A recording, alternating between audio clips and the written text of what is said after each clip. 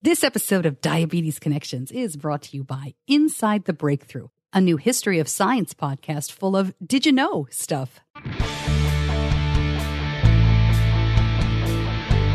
This is Diabetes Connections with Stacey Simms. Welcome to a classic episode of Diabetes Connections. Always so glad to have you along. We aim to educate and inspire about diabetes with a focus on people who use insulin. These classic episodes are a chance to revisit episodes that aired in the first and second year of the podcast when, frankly, we didn't have quite as many listeners. And it's always fun to go back and check in with these folks. I spoke to Jeremy Larsen back in 2015. He has traveled the world, and he is currently living in Japan, as he was when I first spoke to him. He started a project that he called 7130, the perfect, quote-unquote, blood sugar range, to show that type 1 diabetes shouldn't hold anybody back from travel. Jeremy was diagnosed with type 1 when he was 9 years old, and he says he got the travel bug from his parents. And he's from America. He's an American citizen living abroad. And he says he spent a lot of his childhood seeing the U.S. from the back of the family car. He has been all over the world, and you can see from his many, many videos where he usually shows his blood sugar, talks about his management. He's far from a perfect guy. That's not the point. He says, as you'll hear, it's more just about getting out there and living well with type 1. A little bit more on what Jeremy is doing these days. I'll catch up in just a moment. But first, this episode of Diabetes Connections is brought to you by Inside the Breakthrough, a new history of science podcast created by SciMar. SciMar is a group of Canadian researchers dedicated to changing the way we detect, treat, and even reverse type 2 diabetes. The latest episode features the question, does snake oil actually contain snakes? It's a look into how this phrase, snake oil, came to be, and it was kind of surprising. It's a little gross, but it's also very interesting. I got a sneak peek of this show at the beginning of the year. I love it. I've subscribed to it. I listen to every episode. They're all terrific. Search for Inside the Breakthrough wherever you found this podcast. And if you're listening through the website or on social media, there is a link to Inside the Breakthrough at diabetes-connections.com. And this podcast, as you know, is not intended as medical advice. If you have those kinds of questions, please contact your healthcare provider. When I reached out to Jeremy Larsen back in 2015, it was because I was just really intrigued by his Twitter feed. He was traveling all over the place, and he was always showing his blood sugar. And he had interesting stories about everything that we would expect, right? Finding insulin, language barriers. We talk about that a little bit, talking about saying type 1 diabetes in different languages. It was just as fascinating to talk to him as I had hoped. And we actually connected again a couple of years later. He did a huge road trip across the USA in 2017, going to different national parks. I think he talks about that in this interview, that he was planning that. And when I caught up to him recently, he said, hey, I'm actually still in Osaka, Japan, still teaching, although we're watching the coronavirus numbers with concern. He had to cancel big Amtrak travel plans last year. He has been biking to and from work every single day. And he has a big YouTube channel. So I will link to that now as well, so you can check out what he's been up to. One more quick thing. I need to let you know my intro to this interview initially, the beginning of my talking, had a lot of music under it. I did things a little differently back in 2015, so it'll be really weird if I play that now. It'll sound odd. So I will just set it up to tell you that at this point, Jeremy is talking to me from Japan. I am in North Carolina, and I'm starting out by mentioning the time zones here. I thank him for joining me today, or maybe it's tonight. Tonight, my time, early morning, your time. Let's start when you were diagnosed. You were a kid. You were living in the United States. You grew up in the Southeast. How old were you when you were diagnosed? I was 9, and I was living in Augusta, Georgia. I don't remember a lot about it, except that my parents say I was laying around on the couch a lot and had no energy and all that kind of stuff. Drinking a lot of water, going to the bathroom a lot. But I think it was the lack of energy that really, really concerned them. And as I recall it, and I was only 9, I'm not sure how accurate this is, but I recall that they took me to the hospital on December 24th. December 19th. Mm-hmm. So just a few days before Christmas. And I don't remember exactly what happened, but I remember somebody, probably my dad, saying they think you might have diabetes. And I had heard that word. I knew it was something, but I didn't really know what it was. Right. So I was in the hospital for several days, and of course it was diabetes. And I remember them saying the doctors were real good, and they were saying they weren't sure I was going to get out for Christmas morning, but they were trying to do that, and I didn't really care. I just wanted to get better. And finally, they let me get out on December 24th. So we actually went home and had some kind of Christmas morning the next morning. So that's kind of all I remember. I remember a few things from the hospital, but it was just basically probably the pretty standard story from back then. Yeah, when you're 9 years old, you kind of just want to get back to your friends, and if you play sports, and just doing what you want to do. Mm-hmm. I remember some of my friends at school had given like Christmas presents to each other, and somebody had given me a box, and it had like a giant candy cane in it, and I was kind of looking forward to getting back to that. And my parents had thrown it out. I was pretty upset about that. Do you remember kind of life changing quite a bit, or did your parents treat this as, okay, we're just going to go on as we did before with diabetes? No, that's exactly how it was. They just, they were real great. They were obviously very concerned and everything, but they kind of presented well, that's how it is kind of face to me. And that's just how it was. I don't really remember a difference, but I don't remember what life was like before it, you know. We're going to talk a lot about travel today. Did you have that bug as a kid? Did you travel with your parents a lot? Yeah, that's where it started. I wouldn't say I had the bug, but I grew up in Nashville, actually. I just moved to Augusta when all this happened, but when I lived in Nashville, Tennessee, and when I lived in Augusta, we would take these long car trips once or twice a year down to Sarasota, Florida. And, you know, especially from Nashville, that's whatever it is, 12 or 14 hours. We do it in one straight shot. So it was me and my sister and my parents, and we would just spend, me and my sister in the back seat playing games and looking at license plates and all that kind of fun stuff. And we just got used to sitting for long periods of time and watching the world go by. And we drove all around. We drove around to Mississippi once, and just long car trips. I think that's where it started. It's funny that you mentioned the license plate game and things like that, because I travel a lot with my kids. We drive in the car, but they've got their movies and their iPads, and they don't. I hope they look out the window sometimes. Oh, I don't think they do. I still play the license plate game when I'm driving around America. But you don't. Wyoming. But you don't live in America anymore. How did you get to Japan? Well, I was still living in America, and I'd only left the United States once, and that was for a month in Scandinavia. And that was a lot of fun, just backpacking around, you know. Did you go by yourself? Were you with friends? Yeah, by myself, wow. Yeah. And that was just kind of learning how to travel, how to be outside the U.S. and how to find trains and how to find accommodation and stuff. And it was a lot of fun. But then I was back in the U.S. and I was working in Augusta, actually in Aiken, South Carolina. Mm-hmm. And I started, I don't know what made me do this, but I started realizing I could not only travel overseas, I could live overseas somewhere. And I thought, well, how would I do that? So I started looking at websites and stuff, and I found out you could teach English. And you didn't really need any special qualifications depending on the country. And there's a lot of different countries you could do it in. So I decided to go to Chile because I was pretty good at Spanish in high school and college, and I still remembered most of it. So I thought, I'll go to Chile and I'll be a teacher. And it turns out you had to have a teaching certificate or some kind of degree or something for Chile, the Chilean government's rules. So I looked around, and then I kind of settled on either Japan or Korea because they had a good reputation for having a lot of jobs, and you didn't need special qualifications, and the salaries were pretty good, even for introductory teachers. And then Korea kind of had a bad reputation. I don't want to smear Korea because I don't actually know. But they had a bad reputation for some of the schools didn't pay on time or wouldn't pay. And Japan had no such reputation. Everybody thought Japan was pretty good. So I applied through a website to one of the big companies here in Japan, and I flew up to Toronto to have an interview.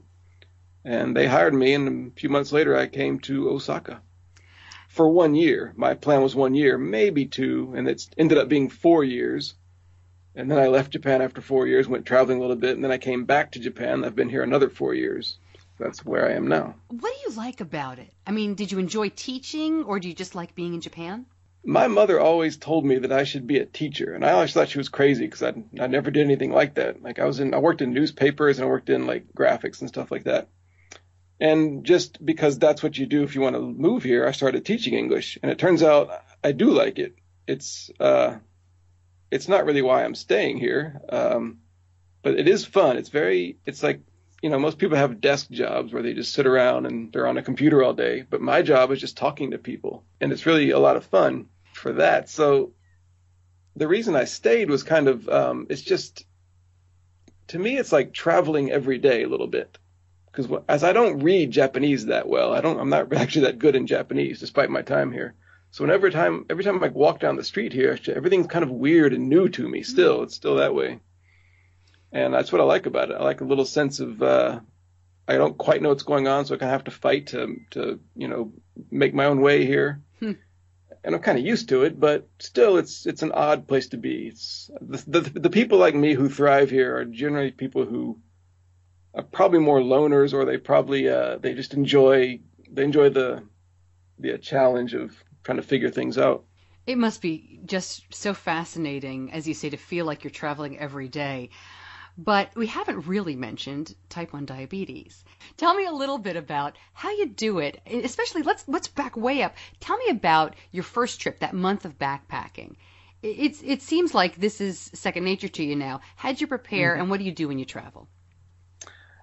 It's kind of funny when I look back on my life, because I was diagnosed at 9. When I think of, the rest of elementary school and junior high school, I don't really remember diabetes. Like in high school, I don't remember if I took shots to school and took them, or if I just took regular in the morning. I don't know what it was, because I just had like a regular life, and I almost always tried to maintain diabetes, but I didn't really, it wasn't like a huge thing. It was just something to deal with, When I was in Scandinavia, all I really remember is that I had my glucose machine, and I was on Humalog and probably NPH. Yeah, Humalog and NPH at that time, and it was insulin pen with replaceable cartridges. That's what I was using, and it was only a month, so I knew exactly I knew about how much I would need, and I made sure the doctor gave me probably 2 or 3 times that amount just to be careful, Right. And I kept it in a cooler pack and just carried it around with me. I remember I carried an empty Coke bottle, like an empty plastic bottle, and I would put my used strips and needles in it. Yeah. Just carried them around a month.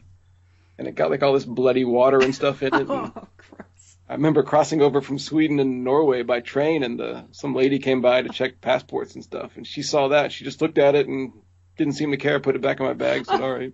I thought, that's got to be the most suspicious thing she's seen all day. Exactly. As long as you have enough supplies, and all I'd have is insulin and blood sugar machine and strips. Just make sure I have enough. I'd keep them in a couple different places, like 2 different bags in case something happens to one. So it's not ever been any problem, really. It's interesting to hear you speak about it, because you're very low-key about this. Obviously, you're taking care of yourself. You're doing what you need to do. But I like that you don't remember what you did in high school. To me, that shows, hey, it's just life. We're getting through it. I mean, I don't remember all the stuff I did in high school. I don't have diabetes. It's just the way it seems to go for you. Is that attitude, you think, something that is important as you live now in Japan?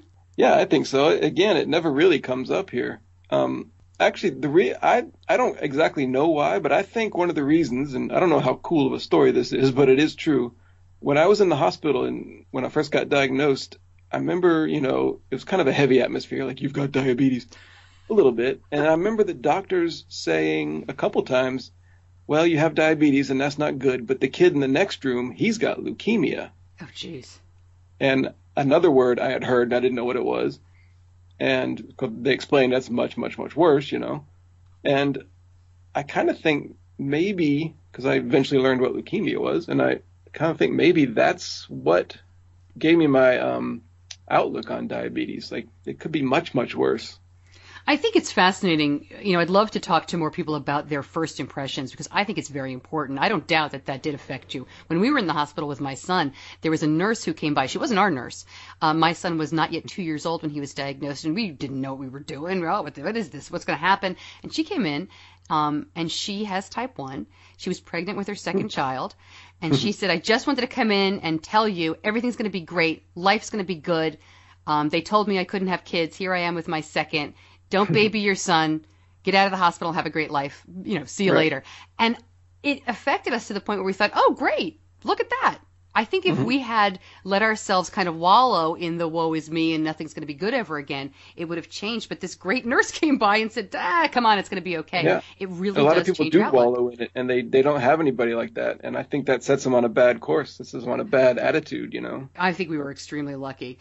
So, Jeremy, now that you have traveled, and you have traveled extensively, you started a really interesting project that I want to talk about, and that is how I saw you on Twitter. This is your Twitter handle, and tell me about 7130. What is this all about? 7130, it arose really because those are the numbers that the American Diabetes Association recommends for pre-meal blood sugars. Right, that's the best range. The best range, for generally speaking. I think 70 is a little bit low for me personally, but that's what they say. So it's got a good ring to it, 7130. What happened is I knew another diabetic, type 1 diabetic, and he didn't take care of his, I guess he took insulin a little bit, but he didn't, he got sick one night. Like, he felt really bad, and he called his father, who is a physician, and he said, I feel really bad. And his father said, well, can you check your blood sugar? And he said, no, I don't own a machine. And I heard this story, and I mean, whatever that story is worked out all right, but I thought, and he's had a couple surgeries for diabetic retinopathy and stuff like that. Wow. And I thought, why do people do that? Why do people just not accept it? Life is so much better if you take a few seconds every few hours, whatever it is, to check your blood sugar and try to get it right. You know, it's going to be real high and low sometimes, but just try to learn more. You know, the psychological barrier that some people have of not being able to face it is very unhelpful. And what 7130 is really, to me, for one thing, it's a way for me to brag about the traveling I do, because I like that. And I like blogging and stuff. But it's a way to show people that you can go anywhere. Diabetes doesn't have to hold you back. And if you watch your blood sugar and really, accept that you have diabetes, and that's just how it is, and it's not that big a deal. It's not that hard. It doesn't always make sense, but it's a pretty simple process to take care of it. If you do that, you're more likely to do fun things. You're more likely to, whatever your thing is, if it's traveling or if it's getting a certain kind of job or living in a certain place or whatever it is you want to do, sports or something like that. So it's really all about checking. I know a lot of people are knowing your blood sugar and maintaining it. I know a lot of people are aching to find a cure. They just want a cure. I'm fighting to find a cure. And I like the work that people do, especially the JDRF. I think they all do really good work. But I think psychologically, I'm not so worried about a cure. If it comes, that's great. But there isn't one now, so I have to deal with it now. And this 7130 project is a video project, a picture project, too, where you're basically taking pictures of yourself and your meter, whatever the number is, and sharing them. What has the reaction been?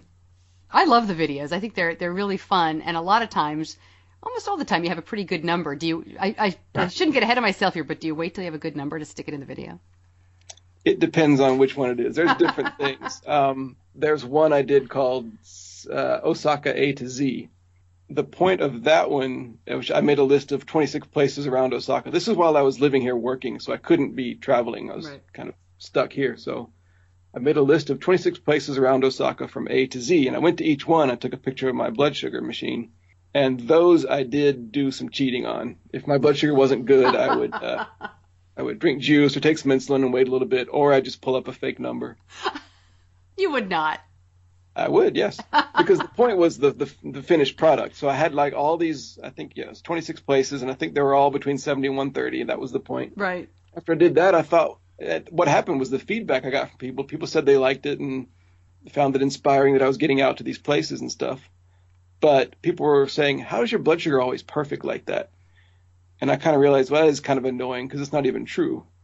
So the next one, or one of the recent ones I did, was when I was in Europe for 4 months. I just said, well, whatever it is, this is what it is.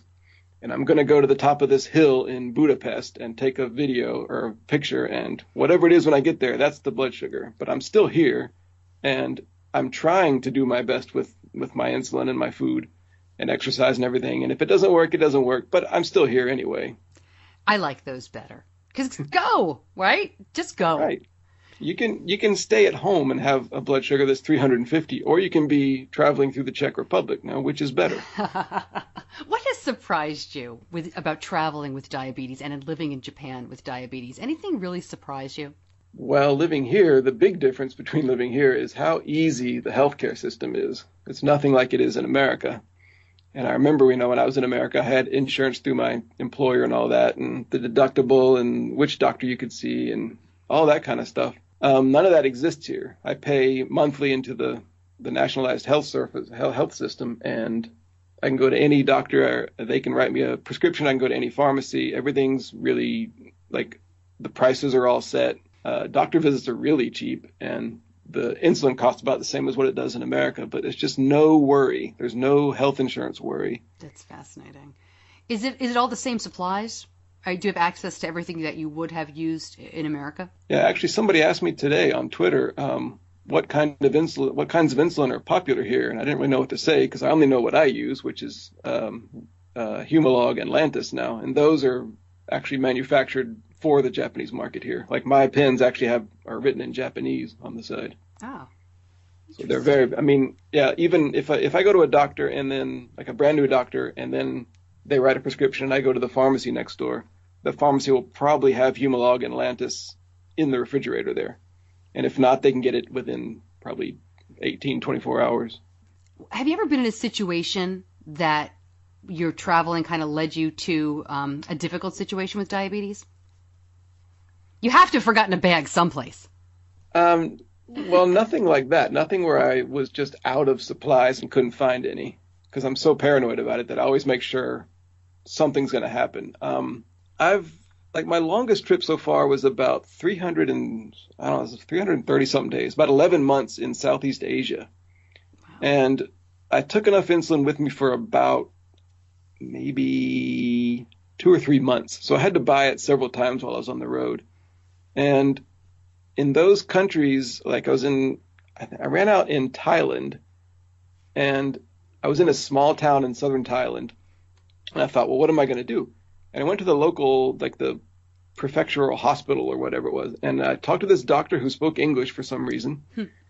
And I said, I need Humalog. She said, well, you can't get Humalog here. You can get it. There's a private hospital over on the other edge of town, but it's whatever. It's like expensive. It was like $40 a pen or something like that for some reason. And I was really budget traveling then. I didn't have $40 for a pen. So she said, well, you can buy this stuff called Act Rapid here. I said, well, what is it? She says, well, it's fast acting. It's probably good enough. And I said, well, how much is it? And she told me, and it was like dirt cheap. But it's a real kind of insulin. So I bought a bunch, and it was really cheap, and it was kind of a test. And I said, if this works, okay. And if it doesn't work, I have to go home or back to Japan or something, because I won't be able to continue this. I mean, if I can't find the insulin I need, the trip is finished, and I have no problem with that because diabetes is priority number one. But it worked fine, and so I got lucky. So I had bought a bunch, and that was good for another 3 or 4 months or something. And then I was in Cambodia, and I was in the capital of Cambodia, Phnom Penh, and I needed some more insulin. And I knew in that region, Act Rapid was the most common. So I went to this pharmacy, I think it was like on August 31st, because they had pins. They had Act Rapid pins in the refrigerator, and two boxes of 5 pins, so 10 pins. So that's good for about 3 months or something. And I said, great, I'll take them. And they said, and then I noticed the expiration date was that day. So these are expiring today. So I was kind of thinking he would go into the back and get some others, Right. And then the guy kind of looked at me, and he kind of lowered his voice and said, would you take these for half price? And I said, absolutely, I would. And again, it was just, I'll try it, And those worked fine for the next 3 months, and just things like that. I've always, if I can't find what I need, I would cancel a trip. But that's the closest it's come to happening, and that wasn't really a big problem. So I've been lucky, or I just being careful. I probably a little bit of both, I would think, too. I mean, if you're packing that well as you're traveling. And I think we also forget diabetes is not an American experience. You can get supplies around the world. Right. Yeah, when I was crossing over from Cambodia into Vietnam, it was this strange little outpost of a border crossing, and not many people used it. And they were looking through my bags and stuff, and they found a bunch of syringes and pens and stuff. And they said, "What's all this?" And they didn't speak any English, and I didn't speak any Vietnamese. And it was kind of, they were kind, but they were friendly about it. But it was obviously they weren't going to let me through. And finally, I remembered I had a phrase book, and I got it out, and the word diabetes was in the phrase book. So I showed it to them. I showed them the Vietnamese version. And they all started like smiling, going, "Oh, okay." And they said, "Well, they zipped up my bag and told me to go ahead." Wow. So even they were very, very suspicious. But as soon as they learned it was diabetes, they're like, "Fine, go ahead." That's great. Probably a better reaction they get from the TSA sometimes in this country. Yeah. What's this? Hey, so how I put you on the spot here. How do you say diabetes in Japanese? Diabetes is tonnyobyo, which means I think it means urine sugar sickness. Mm-hmm. That's what they call it, tonnyobyo. What's your advice for people who are worried about travel? My advice is that almost all of the problems in the worry are psychological, and it has nothing to do with diabetes. I actually think, to get a little philosophical about it for a second, Mm-hmm. I think diabetes is mostly a psychological condition. I mean, obviously, what it is an imbalance of sugar or glucose and insulin. You got to take care of that because you don't make your own insulin. But that's fairly simple. It doesn't always make sense. And like I checked my blood sugar earlier today, and it was 360. I had no idea it was that high. I have no idea why, but it just happens. Like physically, it's easy to take care of.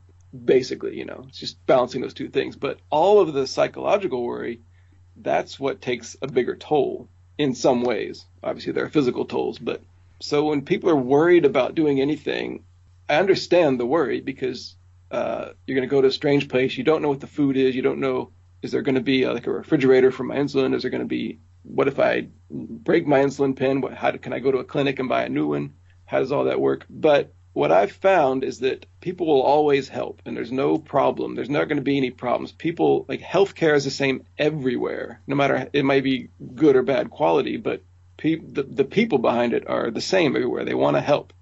And if they realize that if you can communicate somehow that you're diabetic and you need this, you need that, they'll do something. Something will work, Yeah. So I'd say just go. Just don't worry about it. Well, you have to plan to make sure you have enough insulin and stuff if you don't feel like buying it overseas. But there's not much to really worry about. It's all in your head. That's kind of basically my advice. Diabetes is the same when you're in a little guest house in the middle of Laos as it is when you're home. You still have to make sure that you had enough food and enough insulin, and you have to check if you don't know. And it doesn't really change when you're on the road.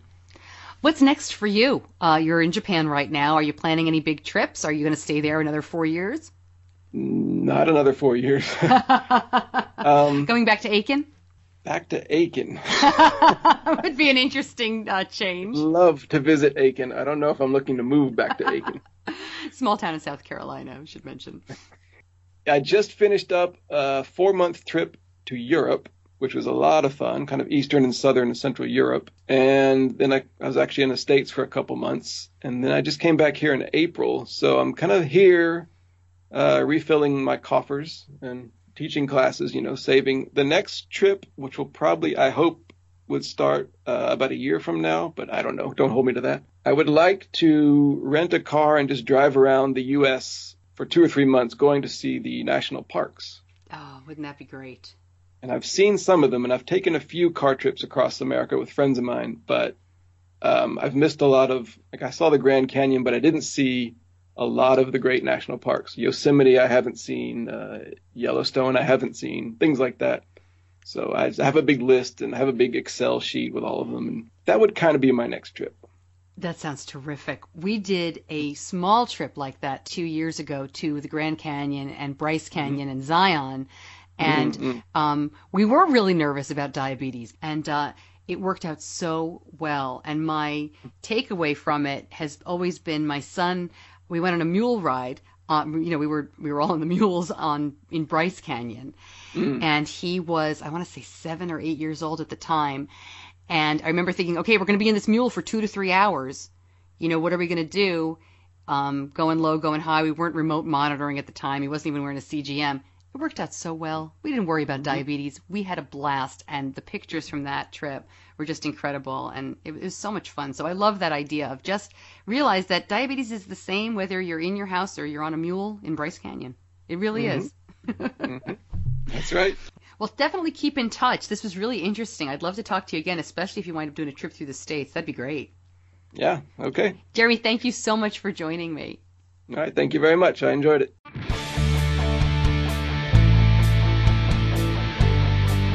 You're listening to Diabetes Connections with Stacey Simms. Lots more information about Jeremy Larsen. You got to watch his YouTube channel. I will link that up at diabetes-connections.com. He also let me know that he's got a lot of videos from that park trip. He's in the process of uploading a lot of that stuff to YouTube. Apparently, he's redone a lot of his social media, and as many of us have since 2015. So that's getting uploaded. So please go ahead and check that out. And he said he has a few things up his sleeve for the next couple of months or years, after coronavirus passes in Japan, which if you go, just as an aside, if you go to his website, and I watched a couple of the videos, it's been really interesting to see how Japan has handled coronavirus. Of course, they have had far fewer cases in the U.S. They handled the virus itself differently in terms of better masking and that kind of thing. But they have been slower on the vaccines. And Jeremy talks about the Japanese culture and kind of why that is. They are really just getting the vaccines rolling out now, several months after the U.S. It's just so interesting to get that perspective, right? I mean, travel is the greatest thing. You learn so much. You open your mind. I can't wait to travel again. All right. Thank you so much for joining me. A couple of really fun and interesting episodes coming up, if I do say so myself. Not exactly sure which one I'm going to go with next week, because as I'm speaking to you now, scheduling is a bit up in the air, but here's what's coming up. I have a roundtable on sleepaway camp. This is non-diabetes sleepaway camp. So we're going to talk to 2 adults who went to this kind of camp when they were kids, 2 adults with type 1, and 2 parents, I'm one of the parents, who have children with type 1 that they have sent to regular sleepaway camp, and kind of how to do it and what you can expect, that kind of thing. And we're also talking to the man who just set a record, a brand new feat. He ran from Disney to Disney. He ran from Disneyland in California to Disney World in Florida. I am still working out the logistics, but Don promised me months ago that we would talk. So I'm hoping that will be the episode for next week. But that's really up to him. And boy, if anybody deserves a rest and a week in a hot tub, it's him. All right. Thank you, as always, to my editor, John Buchanan from Audio Editing Solutions. Thank you so much for listening. I'm Stacey Simms. I'll see you back here next week. Until then, be kind to yourself.